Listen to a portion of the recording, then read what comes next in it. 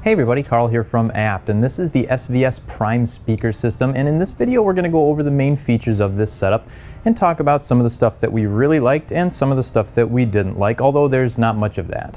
And at the end of the video we'll give you a sound test. So this is a great looking pair of speakers. The piano black is really classy and gives them a high-end look and feel. However, they pick up fingerprints like crazy, so once you have them set where you want them, clean them off and never touch them again. Just kidding. You can move them around, just make sure you have a microfiber handy. And they're fairly compact. The active speaker is about 10¼ inches tall, a little over 6 inches wide, and about 7¼ inches deep.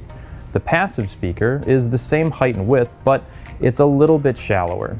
The passive speaker really doesn't have much going on in the way of connections, really just the input for the cable coming from the active speaker.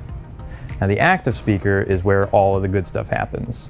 On the back, you've got all your main connections. There's a sub out if you're looking for more bass, and there's some great options from SVS to help out with that. There's an analog RCA input, an optical in, 3.5mm analog input, Ethernet input if you want a more steady connection, and a USB input for firmware updates. You're also going to find buttons to set up the Wi-Fi and Bluetooth, as well as a toggle for switching from mono to stereo. The active speaker is also where you're going to plug in the power cable, which is the only one you need. The passive speaker doesn't require its own power connection, hence the term passive. And don't forget, if you like what you see here in this video, you can actually pick these up at our store here in Glenview, Illinois, or online at abt.com. Now, you can run all your sound directly through the speakers using any of those inputs that we just mentioned, or Bluetooth, but these are also Play-Fi enabled speakers, which means you can use the Play-Fi app. Now, Play-Fi isn't my favorite audio app, but it's certainly come a long way since it was introduced several years ago. For anyone not familiar, it's basically a way to consolidate all your audio apps and music kind of into a single space for easy access, and you can control other Play-Fi speakers throughout your home as well, so it's pretty simple to use. But it's the sound quality and I guess the speaker cabinets where these really shine. You get a good amount of bass, and the mids and highs sound clean and defined. And here's what makes these sound so good. They each have a 1-inch aluminum dome tweeter and a 4.5-inch mid-range driver.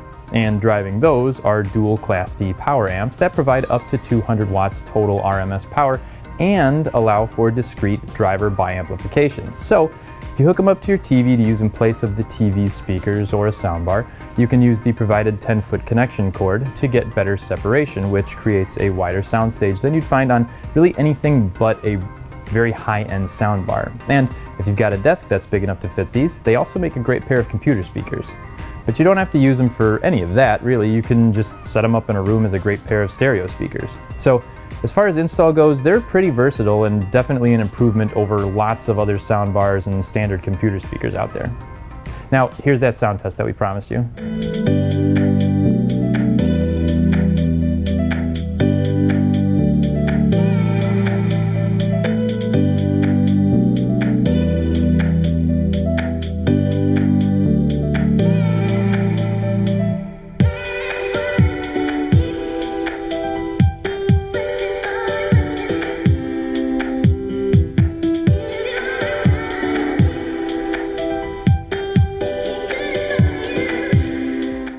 So what'd you think?